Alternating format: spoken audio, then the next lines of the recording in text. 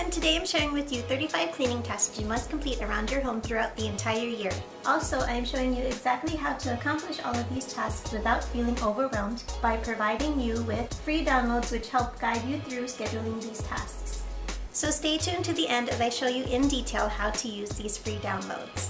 On top of showing you how to get these tasks done, I also show you how to clean your entire home with natural ingredients that I showed you in my previous video, along with some additional affordable natural cleaning recipes in today's video.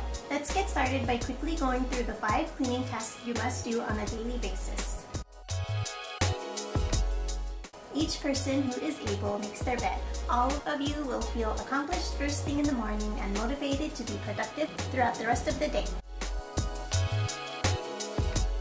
Having an empty sink and dishwasher will allow you to easily place dirty ones in so that they are not piling up in the sink and on the counter. Try to implement a rule where dirty dishes are not allowed to touch the bottom of the sink and must be placed directly in the dishwasher. And any dishes that must be hand washed are done immediately after use. Because folding the laundry can be the part that takes the longest to do, doing laundry more frequently can help make the laundry more manageable. I try to wash as many dishes as I can while cooking. I also wash my burner pans and microwave plate along with my dishes if they are dirty too. And I clean the inside of the microwave as needed as I clean the counters.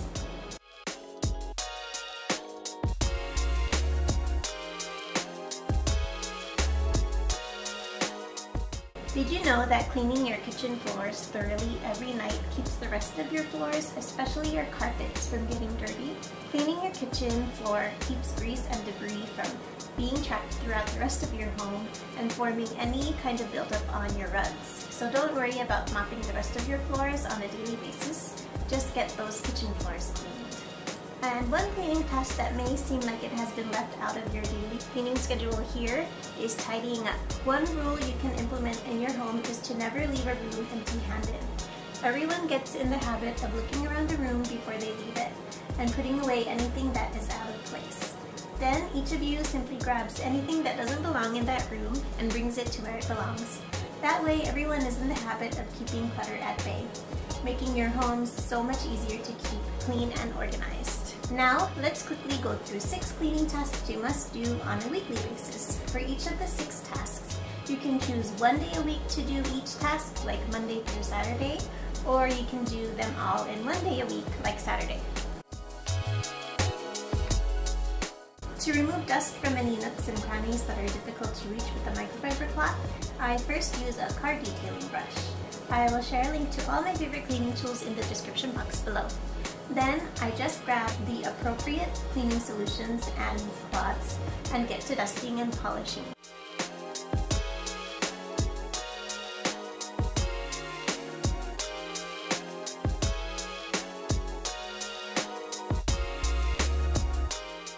Daily you will clean your kitchen floor thoroughly, and once a week you will clean the rest of your floors. I like to vacuum, then I clean the floors the same way I clean the kitchen floor. Finally, I follow with the microfiber mop, which has my all-purpose cleaning solution with peppermint essential oil. The mop polishes everything up and the peppermint keeps pests away. Because we are covering 35 cleaning tasks today, I will leave the link to my blog post which shares how I quickly clean my bathroom in detail, from the shower to the toilet to the sink and everything in between. At least once a week, sweep away debris from your outside areas, including your porch, walkways, driveway, backyard seating areas, and tidy everything up.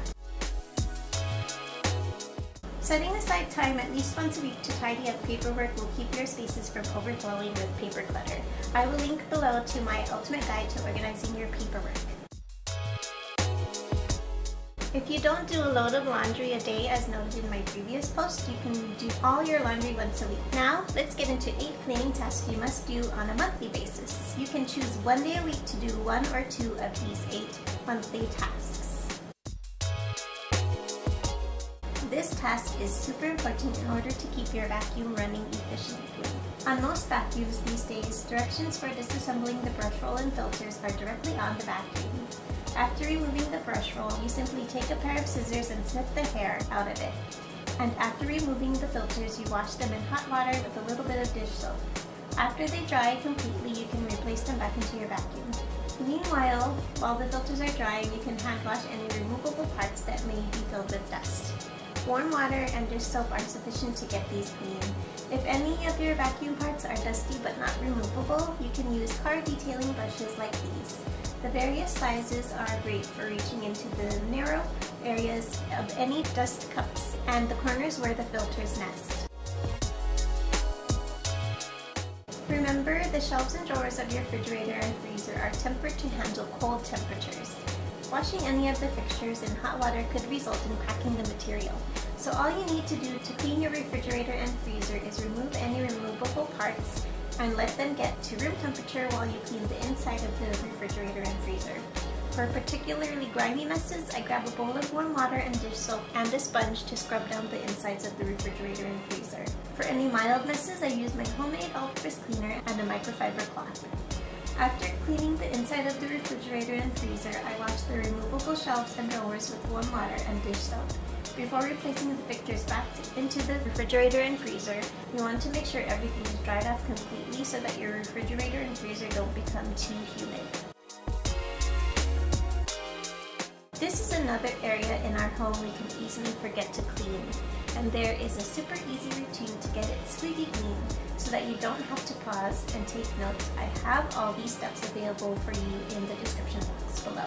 First, I boil water. While that comes to a boil, I grab my degreaser and spray down my entire range hood. Once the water boils, I pour it over my filter. I add baking soda. The amount you add will depend on the size of your filter. Then I add about a teaspoon of dish soap, and I leave the filters to soak for about 15 minutes. While the filter soaks, I scrub down my range hood with a scrub sponge. Then I use wet paper towels to remove the loosened grease and grime until squeaky clean. You do not want to use microfiber cleaning cloths to remove grease, as the grease will ruin the cloths. After that's all clean, I return to my filter and scrub with a scrub brush if needed. I rinse it well, then shake off the excess water and allow it to air dry. And that didn't require much scrubbing at all. It actually brushed away really easily.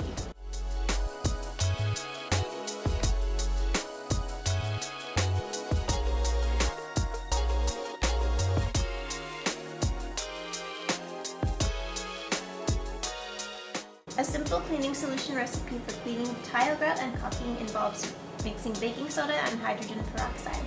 This recipe I actually got from Brittany Brassiere in her video on the many uses of hydrogen peroxide.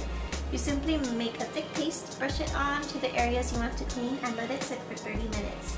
Use a cleaning toothbrush and scrub away. Rinse well and dry everything off. For caulking that is prone to mold and mildew, you can apply Melaleuca essential oil, which treats and prevents mold and mildew growth. After vacuuming and dusting, dampen a Mr. Clean magic eraser sponge and gently scrub away.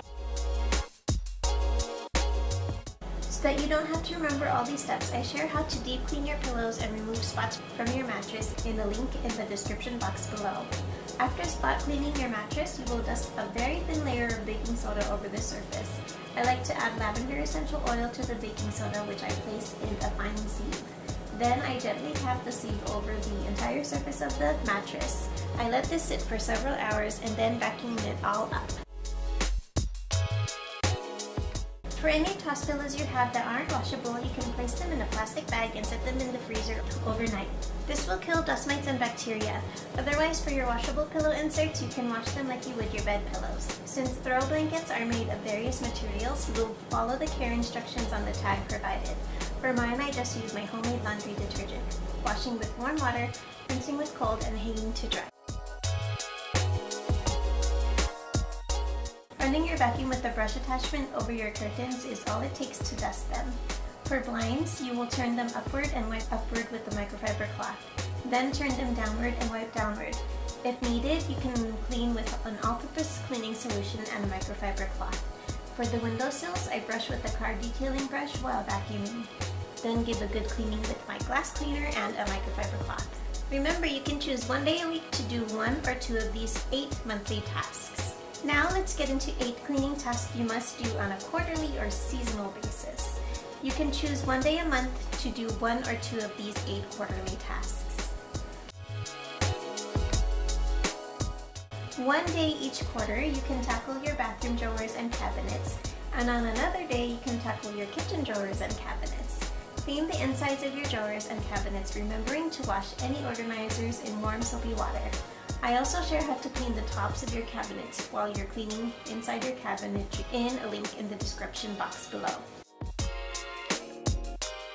For your kitchen appliances, large and small, you're going to want to follow your manufacturer's instructions on how to clean these properly. If you haven't noticed in my studio tour, I actually don't have an oven, but I've cleaned ovens before, and these are my best tips on how to clean them properly. If you have a self-cleaning oven, that is the best way to clean your oven. You're going to remove the racks that you actually need to hand wash, but the oven itself you can set to self-clean. And once that's done, all you have to do is wipe out the remaining ash. And for the rest of your oven, these are a lot of steps, but remember I have all of this listed for you in the description box below. So what you will do is you will take your oven racks and place towels in the bottom of your tub, and then place the racks on top. And then you need just enough hot water to cover the tops of your racks. Add about 1/2 to 1 cup of dish soap and sprinkle an even layer of baking soda over the racks. You're gonna leave them to soak for at least 6 hours, and you might as well just let them soak overnight. And after they finish soaking, you're gonna grab a small bowl of baking soda and a scrub sponge and return to your oven racks. You're going to give them a thorough scrub, you're gonna rinse them well, shake out the excess water and towel dry. And if you don't have a self-cleaning oven, you're gonna mix 4 parts baking soda to 1 part water. Coat the dirtiest parts of your oven with a thick layer of the paste and let it sit for 30 minutes. You're gonna scrub with a scrub sponge and remove the loosened grime with paper towels. You don't want to use microfiber cleaning cloths again to remove grease because this will ruin the cloths. Then you're gonna spray down your oven with vinegar to remove the remaining baking soda. Again, wipe it all down with rags or paper towels. Gather your fans, space heaters, air purifiers, and humidifiers. Grab some cleaning brushes and your vacuum, along with the detail attachment. Remove any washable filters and follow your manufacturer instructions on how to clean them properly. Vacuum the loosened dust from the body of your appliance. Then grab an all-purpose cleaner and a microfiber cleaning cloth, and wipe down your appliances by spraying the cloth with your all-purpose cleaner and then wiping down your appliances. If your filters have been washed, when they are completely dry, that's when you can reassemble your appliances. Whether it's a clothing closet, linen closet, or coat closet, choose one and get started. Empty out the closet, give it a vacuum, and wipe down. Then get to the dresser in the same room where you just cleaned the closet and empty it 1 drawer at a time, vacuuming and dusting the insides. This is a great task to do simultaneously while cleaning out your kitchen drawers and cabinetry, your bathroom drawers and cabinetry, and your closets. I highly suggest dropping off your donations immediately after a purge. So after completing task number 5, find your nearest donation center and immediately drop off your donations. I share how to donate your items safely during the pandemic, which I will link in the description box below. If you want to sell your items, I share all about that in the annual cleaning test in the next section. For those with single level homes, you'll just hose down your windows and use a squirt of dish soap in a bucket of water and use a scrub sponge or scrub brush depending on how dirty your windows are. Give them a good scrub, rinse them completely, and then use a squeegee to remove the excess water, and then a glass cleaner and a glass cleaning microfiber cloth. You want to do this when the weather isn't so hot, so early morning or late evening, so that you don't get streaks on your windows from the hot sun drying them too quickly. For multi-level homes, you can actually purchase a window spray that you attach to your hose, and it allows you to clean your windows without even having to scrub them. I will actually link a product for you in the description box below. Depending on how cluttered your garage is, I know that this may feel like a daunting task. I have free organizing guidelines for you in my freebie library linked in the description box below. If you can still park in your garage, then tidying your garage about once a quarter will help to maintain it. You're just going to tidy up all of the things that have accumulated over the season and give everything a good dusting. And if you can't park in your garage, then you can decide to take an hour or so or a day, as often as you can, to declutter and organize your garage. And again, you can use my free organizing guides in my freebie library to help guide you through the process. You can choose to sort one section at a time or a category at a time, but no matter which method you choose, as long as you keep doing little by little, in no time you'll have your garage back and be able to park in it again. Now let's get into the 8 cleaning tasks you must do on an annual basis. You can choose one day a month to do 1 or 2 of these 8 annual tasks. Once a year, you will want to take down your curtains and shears and launder them according to the care instructions provided by the manufacturer. Remember, one of our monthly cleaning tasks is to dust our window treatments and clean our window sills. Once a year is when you give your window treatments a deep clean by washing and drying them. Hiring professionals to deep clean your carpets and upholstery can be an excellent investment once a year, and for us do-it-yourselfers, a carpet shampooer can be a worthwhile investment, whether you purchase one to keep at home or rent from a grocery store or a hardware store. I actually have my carpet shampooer at my mom's house in San Diego, but I'm going to show you how you can clean your carpets by hand as well. I'm also going to share important tips for using a carpet shampooer yourself. Contrary to popular belief, you actually don't need as much cleaning solution in general for anything that you clean, but especially for carpet. When too much cleaning solution is used on carpets, it can leave behind a residue that actually attracts dirt and leaves your rugs and carpets worse than when they started. So to properly clean your rugs and prevent dirt from building up in the future, here are simple steps to get your rugs and carpets cleaned. Vacuum your rugs and carpets thoroughly. If you have a beater bar function on your vacuum, you can flip your rugs and beat the dirt out. You can also go old school and hang your rugs outside and beat them with a bat or a broomstick. This is only necessary on higher pile rugs. Low pile rugs are fine with a thorough vacuuming. If your rugs and carpet aren't visibly dirty, you can actually just fill your shampooer with hot water. And if your rugs and carpets are visibly dirty, you can add OxiClean. So depending on how dirty your rugs and carpets are, you're going to add 1 or multiple scoops, and you'll spray in the forward motion to release the spray onto the carpet, and go in the backward motion as many times as possible to remove the excess water. And if you did use OxiClean, you're going to fill your shampooer again with hot water and repeat these steps. And of course, allow your carpets and rugs to dry properly before you replace your furniture on top. If you do not hire a professional cleaner or use a carpet shampooer yourself, you can do these steps to clean your carpets by hand as soon as a stain happens, or to do an overall surface clean. Simply fill a bowl with hot water, add OxiClean for particularly dirty rugs and carpets, and use an iron handle brush to scrub the surface of your rugs and carpets. You will want to use as little of the solution as possible to prevent oversaturating the rugs and carpet. If you do use OxiClean, be sure to follow up with a bowl of just hot water and an iron handle brush to try and rinse the OxiClean. Again, you will use as little water as possible to prevent oversaturating the rugs and carpet. Press the rugs and carpet dry with towels. Allow to air dry completely before replacing furniture.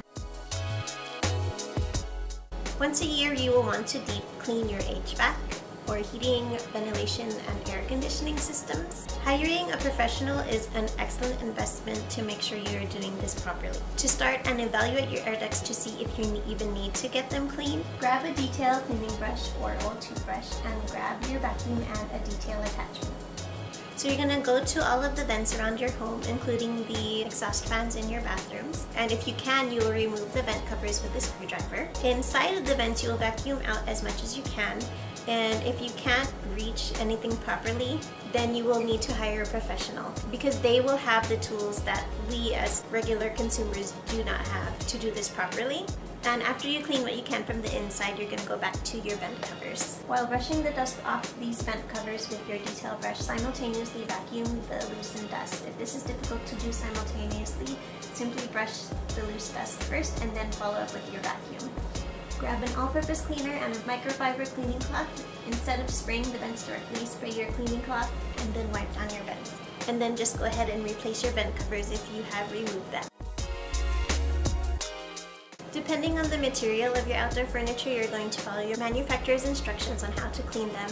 In general, for most surfaces, you can use an iron handle brush and a bucket of soapy water to deep clean your outdoor furniture. And throughout the seasons that you use your outdoor furniture, you're just going to give it a quick wipe down whenever you want to take a seat. And during the seasons that you don't use your outdoor furniture, that's when you will store any loose cushions away from the elements. And protect your furniture with furniture covers. Depending on when you are watching this, we may need to continue to practice safe social distancing. In that case, you will sell your items through apps like OfferUp and LetGo and not have a garage sale. In the description box below, I will share a link that shows you all about how to organize a successful garage sale. After your garage sale, this is the perfect time to gather everything that hasn't sold and drop it off at your nearest donation center. Do not even think about keeping these items to sell again. You will likely go a whole year with these items taking up valuable real estate in your home. I am telling you, you will feel so good after you remove clutter from your home. So drop off those donations immediately. First, be careful. I don't suggest moving the refrigerator yourself and injuring yourself and/or damaging your appliance.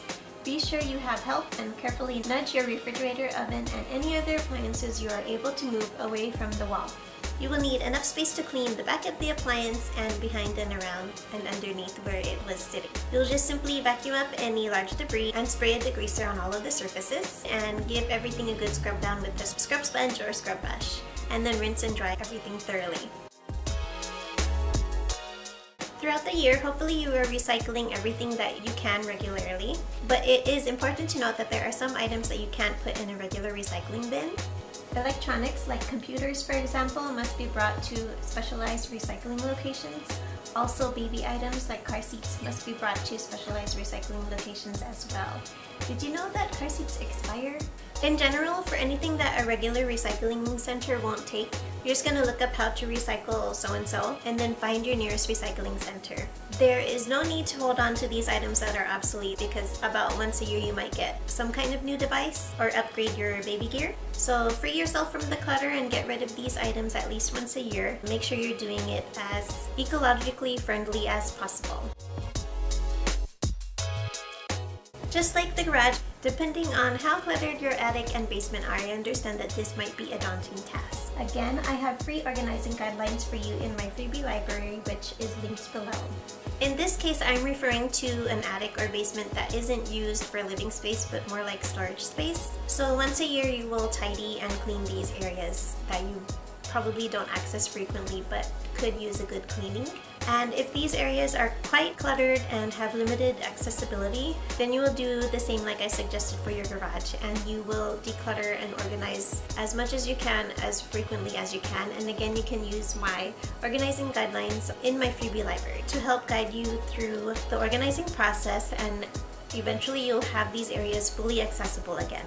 Now let's get into the details on how to use this free weekly cleaning routine chart. First, let me show you how to easily access the details of how to clean each area of your home through this form.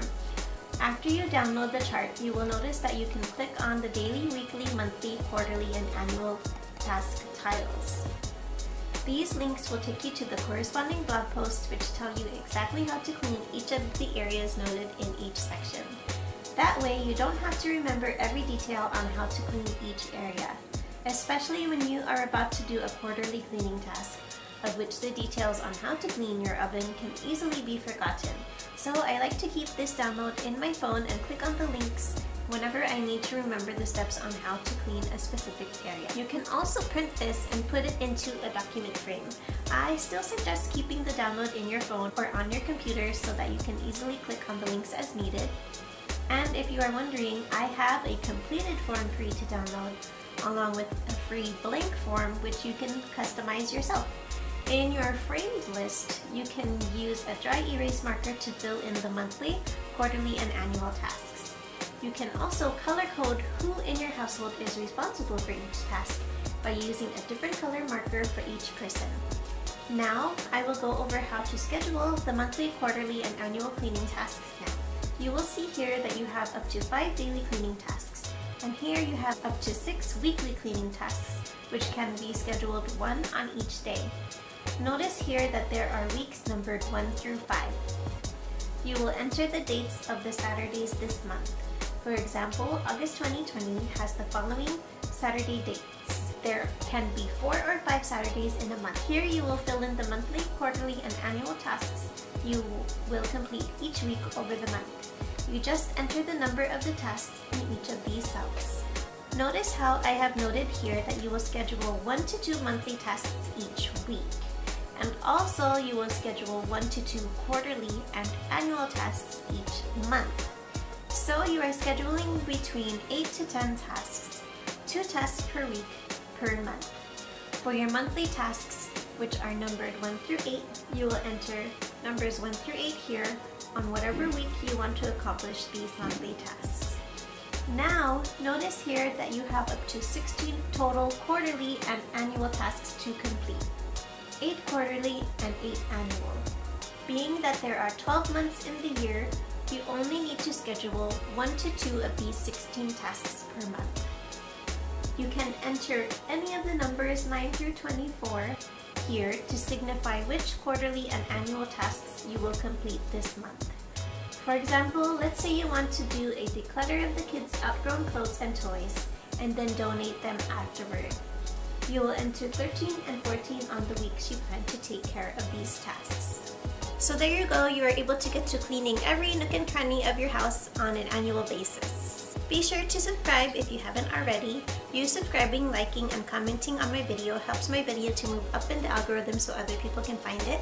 In my next series of videos, I'll be taking you through how I organize each area of my tiny studio, starting with my office, which includes my daughter's art supplies, my office supplies and craft supplies, along with my paper filing system. So until my next video, happy organizing! Do a normal face!